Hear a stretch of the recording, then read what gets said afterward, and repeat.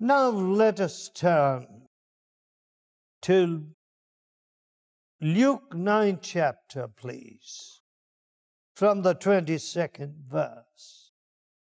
The Son of Man must suffer many things and be rejected of the elders and chief priests and scribes, and be slain and be raised the third day. And he said to them all, if any man will come after me, let him deny himself, take up his cross daily, and follow me. For whosoever will save his life shall lose it, but whosoever will lose his life for my sake, the same shall save it. For what is a man advantaged if he gain the whole world and lose himself, or be cast away? For whosoever shall be ashamed of me and of my words, of him shall the Son of Man be ashamed, when he shall come in his own glory and in his Father's and of the holy angels. So, last night we were considering how multitudes were added to the Lord. I like that phrase, added to the Lord. You know, one of the great hindrances today is a foolish spirit of competition. Now, I never did compete with anybody else.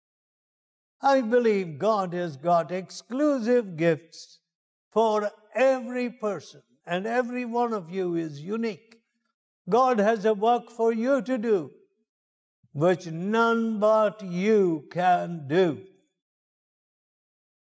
Therefore, there is simply no point at all in looking at another man and saying, hey, I must be ahead of him, or I must acquire more than he does, or that I must have a bigger name. These are all human follies, deeply entrenched in our nature. You know, don't you give room to such follies.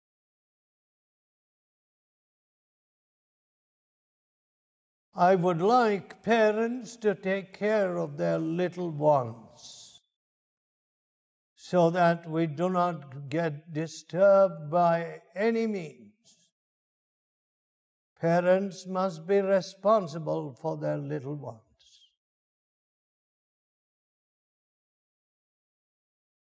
Now, so discipleship is having a focus on Jesus Christ. And when your focus is on the Lord Jesus, you don't look around you, you know. You don't say, this man has got this, I don't. My brother, my sister has got these possessions, I don't. Nothing of those things bother us. Our focus is on Jesus. Now, the Lord helped me to keep my focus on Jesus. And the net result of this was that I was little disturbed by anything that was taking place around me. And I was not bothered by this man and that man, and this fellow says this, or that man does this. No, each one of us is responsible to God. And I am not to sit in judgment over all this man is doing or that man is doing. I have taught people to go to the Lord, to know His will, and do it. That's what my father taught me. That was the only rule that he gave us in our home. Go to the Lord, seek His will, and do it. Do not just say, well, this is good, or that is also acceptable. No. There are too many things around us that appear to be harmless today, but they do a lot of harm eventually. Divergence from the will of God is going to result in the destruction of the generations to come. You can see the spiritual genes of a father in the children, the spiritual genes. You know, we do not want to give some kind of disease, some kind of chronic ailment to our children. We say, no, I cannot do this. And some people say, I dare not have children because I'm going to pass on this disease to them. But we never seem to think in terms of spiritual diseases. You know, one of the big spiritual diseases today is just being lackadaisical. How can I look at Jesus and be lackadaisical? You know, wondering about doing this and doing that aimlessly. That's not possible. Here in the 22nd verse, the Son of Man must suffer many things and be rejected of the elders and chief priests and scribes and be slain and be raised the third day.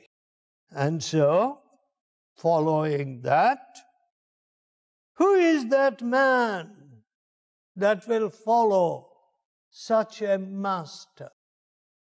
A master who is headed to the cross. You know, my dear friends, so the Lord says, against that context, if any man will come after me, let him deny himself. You know, this business of bringing self to the cross, it is really the crux of the problem. It's the real sticking point in many lives. People are not able to bring their selfishness, their greed, you know, their own ideas, their mind, to the cross and say, Lord, I would rather have your mind. I would rather have your will. I would rather choose your plan. No, look at the way people rush ahead with their plans. And sometimes they're so afraid that somebody might interrupt their plans, so they do not even want to disclose them.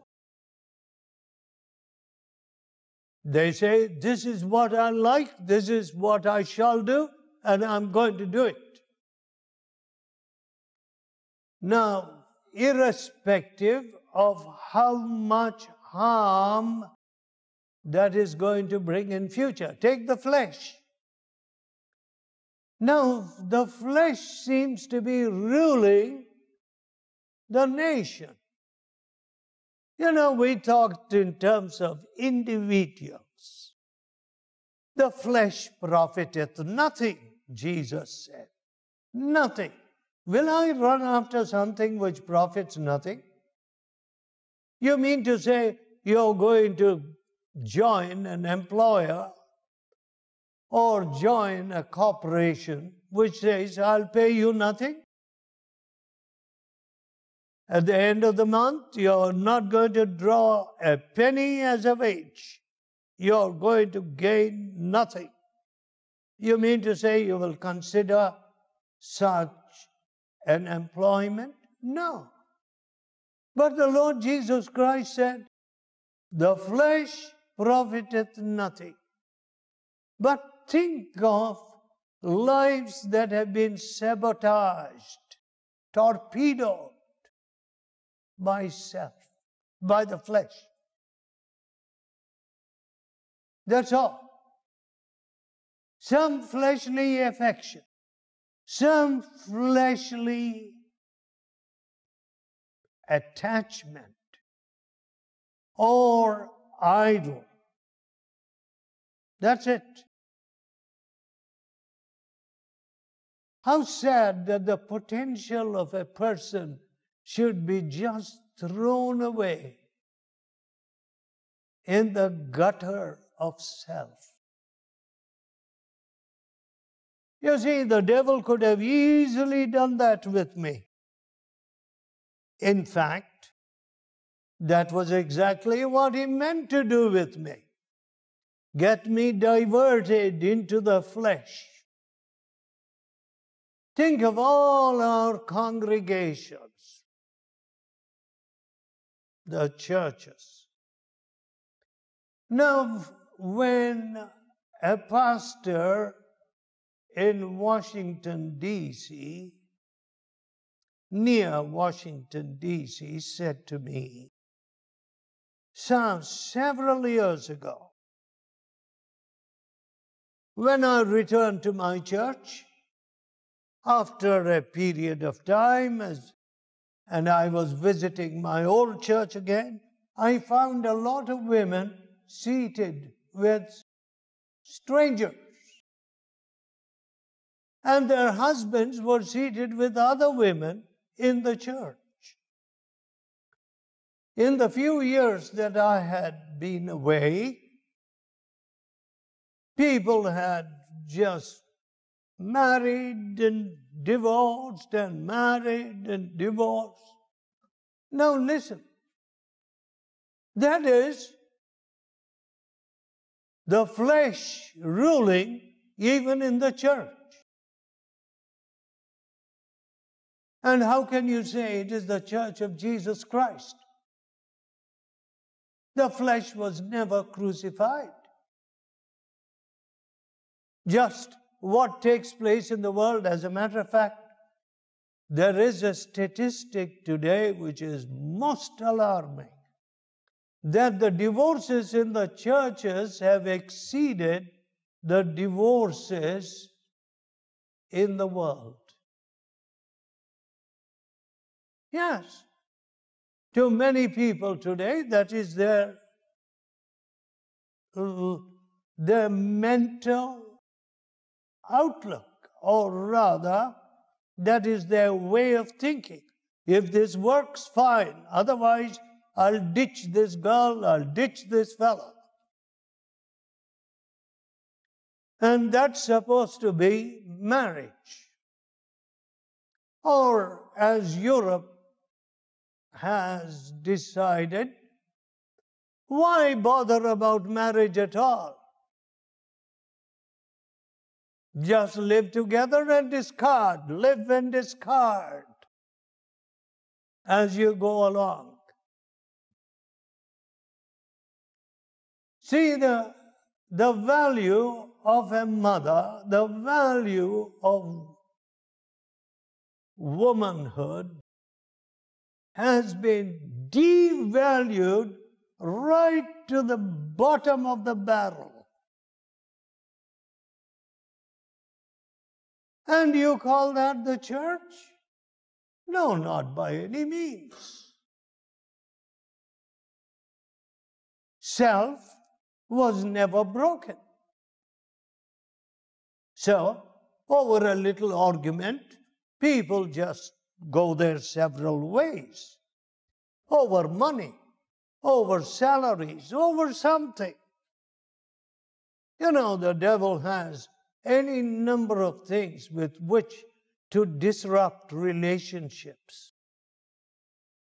The devil does not want an abiding relationship. A relationship where there is oneness and harmony and love. Because it is very disastrous to his kingdom to have a family which functions together.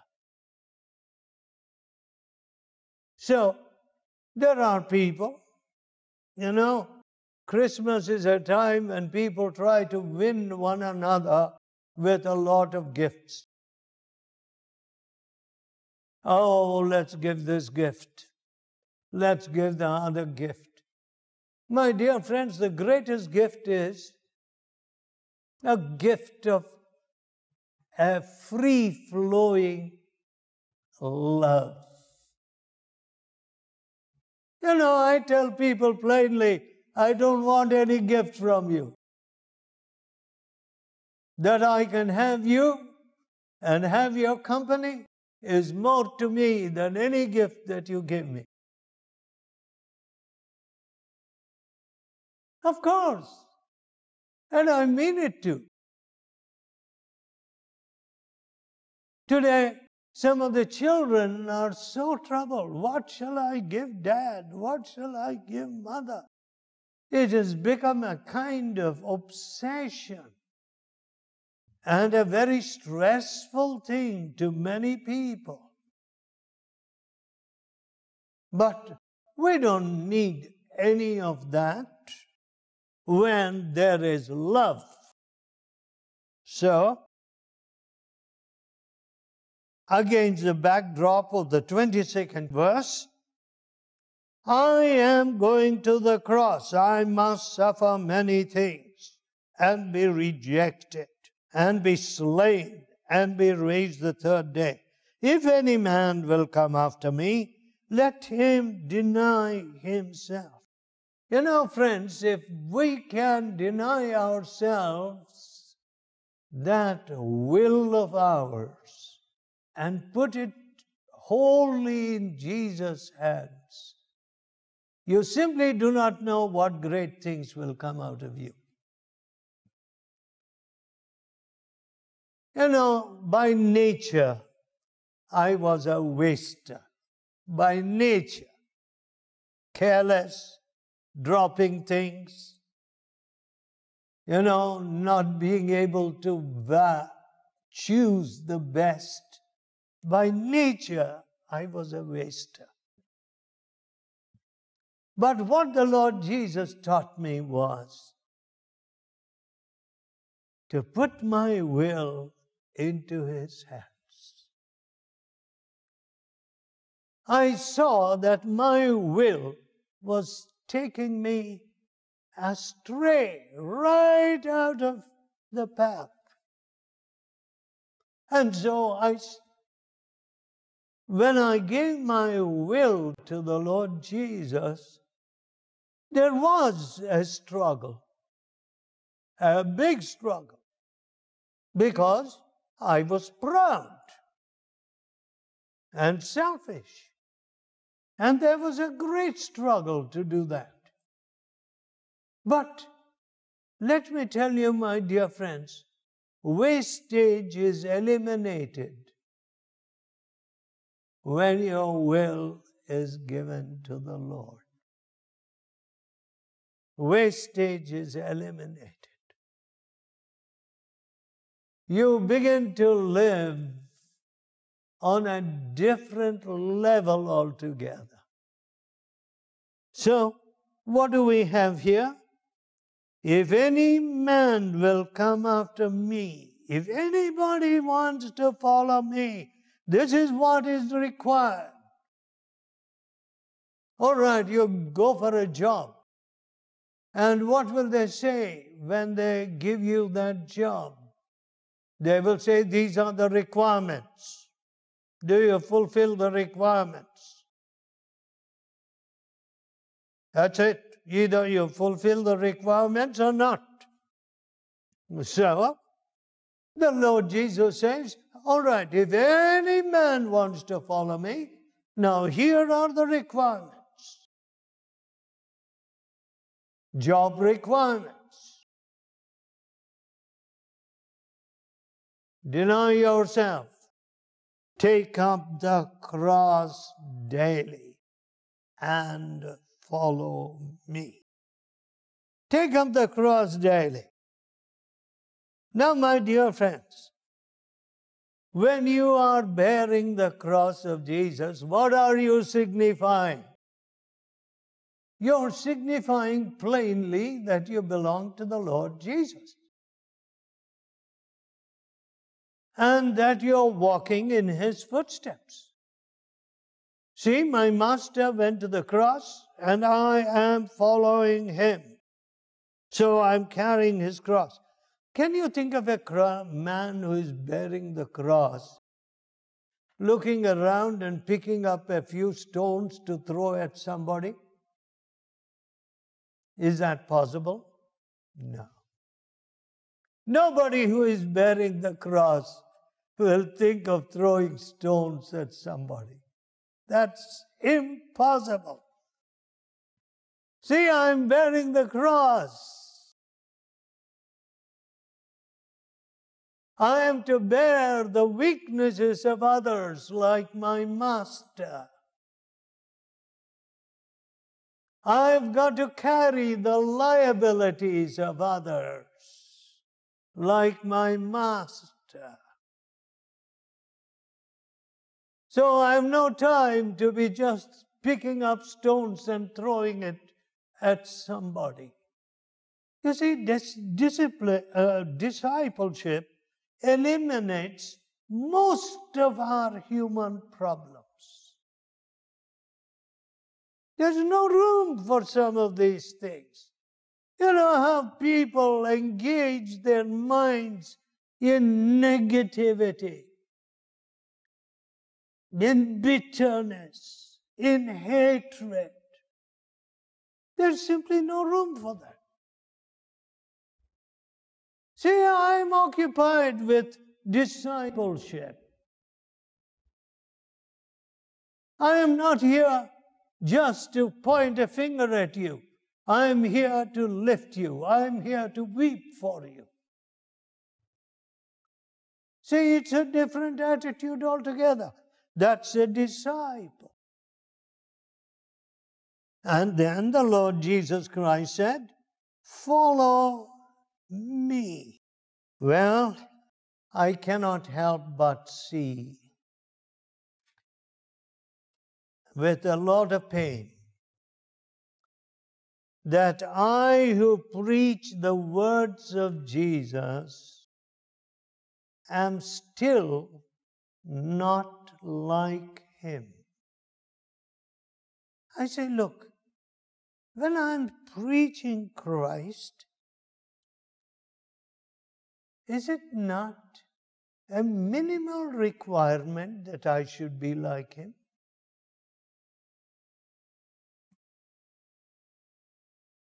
Should not people see Christ in me?